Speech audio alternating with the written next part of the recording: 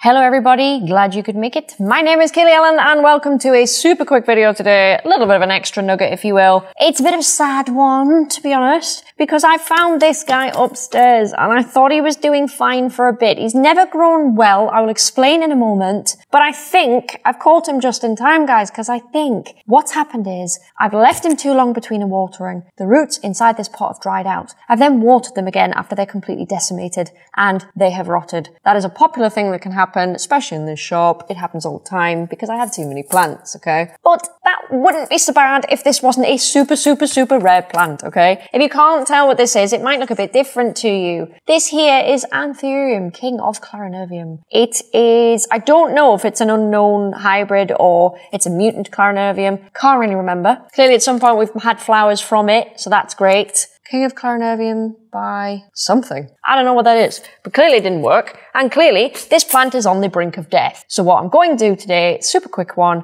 I'm going to unpot it, I'm going to trim off the rot, and I'm going to see if we can save this plant. I don't know what I want to put it in yet. I'm going to see the state of the root. I have basically another one of these to put it back into. I suspect this is too big. What might need to happen is I might need to put it in moss. I might put it in pond and keep it down here while it rehabilitates, okay? Because I don't want to lose this plant. I have one more upstairs and it is literally tiny. That has also struggled to grow. That has also struggled to grow. So it's probably not the worst thing keeping it down here because it's never done well upstairs. But anyway, without further ado, just going to start unpotting it.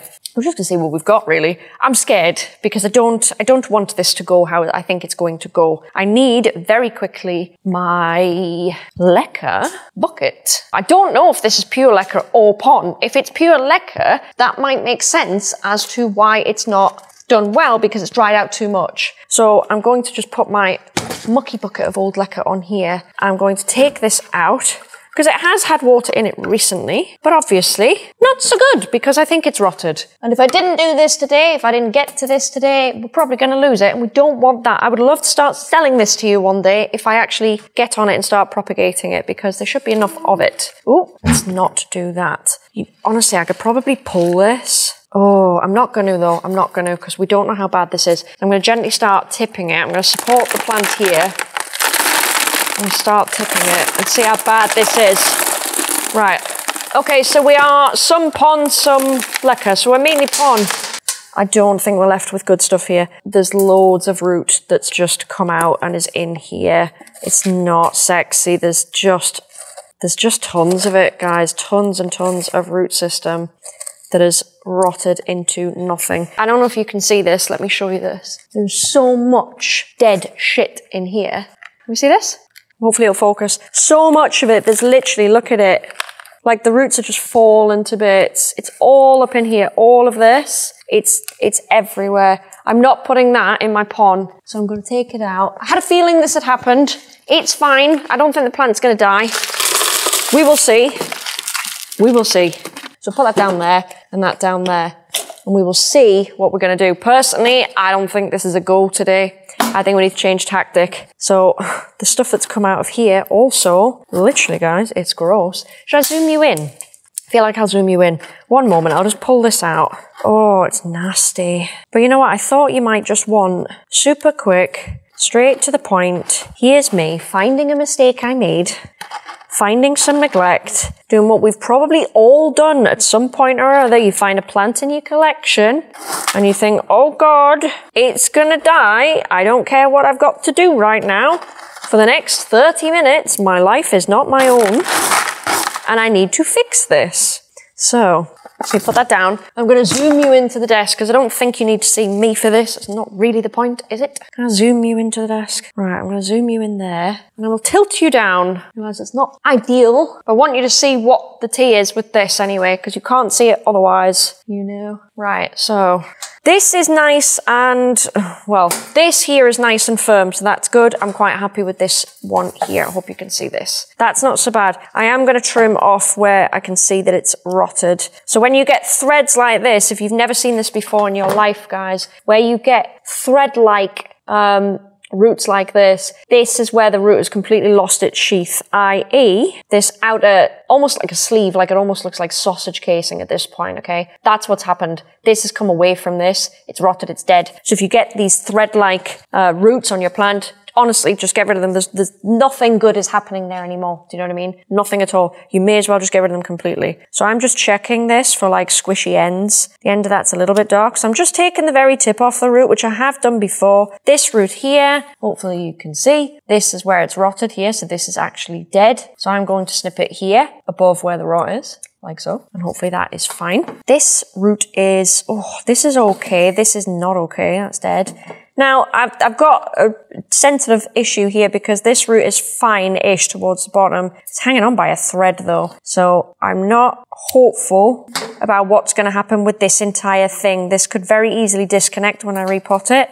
Not a good sign. I'm going to trim this as well. I know this is scary, okay, when you get houseplants that rot. I know it's scary. I completely understand, especially when it's high value. But I need you to just trust me when I tell you that sometimes, nearly all the time actually, cutting off more root is better than not cutting off enough, okay? So say on this root here, okay, I really hope you can see this. Say this root here, you know, the rot. In this case, it only actually goes to there, right? I'm actually could have cut it to here because I want to make absolutely sure that I've got rid of that and it's gone, okay? I don't want this to happen again because you're going to cut it, you're going to think it's fixed, and then you're going to have to play the waiting game and see if it actually is, all right? So I'm leaving that there. That's not bad. I will cut off the tip. I'm cutting off the tip of nearly any root just to make triple sure that I've got all this stuff. Again, the threads I'm cutting off like that. Really hope I don't screw that up when I'm repotting it. This here is dead. Get rid of that. I've definitely got some rot here. There. See this? That's an example of what I was talking about earlier. If I show you that in my hands. But it's turned really thread-like, and it's mushy. See? And what will happen is the root here in my hand will just pull away like that completely. And it's useless. So we don't want it, guys. I know it's scary, but I promise you we don't want it at all. You do not want that there. Just get rid. Just get rid. I don't like that very much. I'm actually going to be really overzealous and cut that because I want this plant to live overall. I can deal with it taking a little bit of a hit. It's already taken a hit, but I want it to live. I'm going to cut this. Not trusting of that. Here's another thread that's stuck. More threads here. Right, we're getting somewhere now, I think. I keep knocking this table, it's very annoying. Sorry if it's like not in line anymore. Best way to tell if something's rotting, by the way, give it a very gentle squeeze. It should be very firm. And if it's not, you'll know about it if it's rot. Don't just look for black, by the way. Like, for example, a lot of this is rotted, but it's not, you know, the roots aren't turned black. A lot of people call it white rot. Where, you know, the plant's got root rot, but it hasn't stained the leaves black or whatever. It's in an earlier stage of rot. So don't just be looking for black roots. That's not a good idea. Just pulling off bits of old petioles, because why not? Being very careful though, like that. This thing has flowered as well. So it's had a tough time. I won't lie. It's had a tough time. But I think that's probably the best I can do. If I move all the shit out of the way. It's not very nice, is it? Let's move that. Lovely, lovely. Like that. That's kind of what we're left with. Leaves, not fantastic, not terrible, not really much of a reason to do much with them other than to just hope they're okay.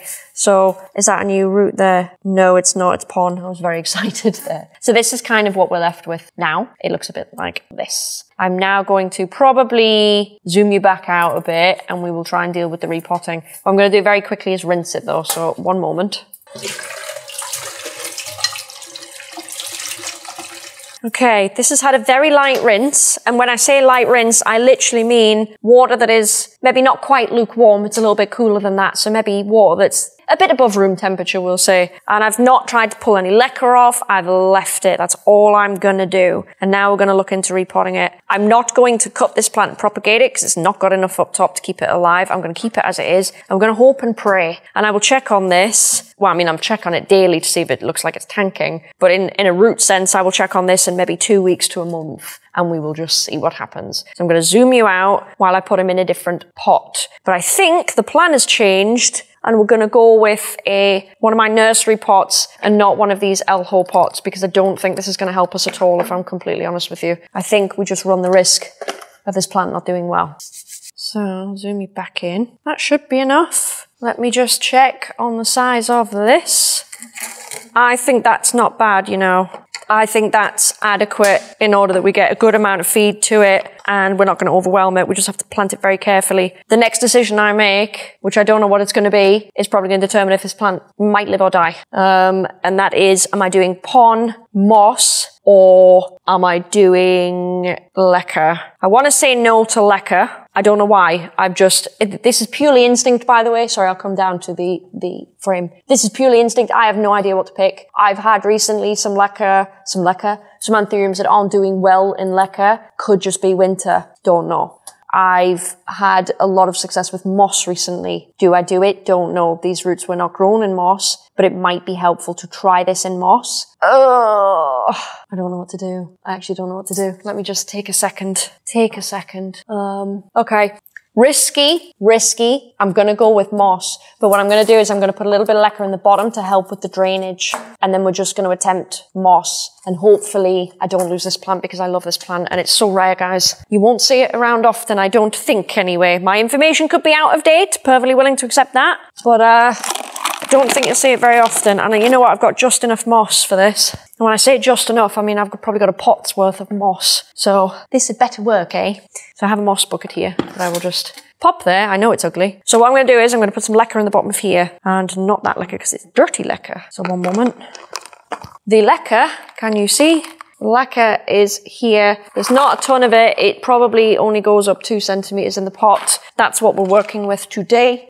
That is what I think we should do. So I'm now going to drop this in here. Hopefully not put too much strain on this extra root, because that's definitely concerning me a lot. That little bit of root that was just causing us an issue. It's very difficult because I just don't want to lose any roots that I haven't had to. So I'm just going to go super gentle. Like that, I think. I'm going to hold it there.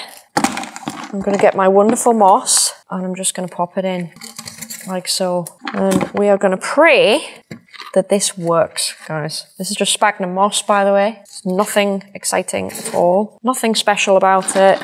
It's just moss. The special bit's probably going to come from me feeding it. And I just seriously hope we don't lose it. We do have new growth, obviously, so I'm not completely condemning the plant. Anything goes drastically wrong with roots.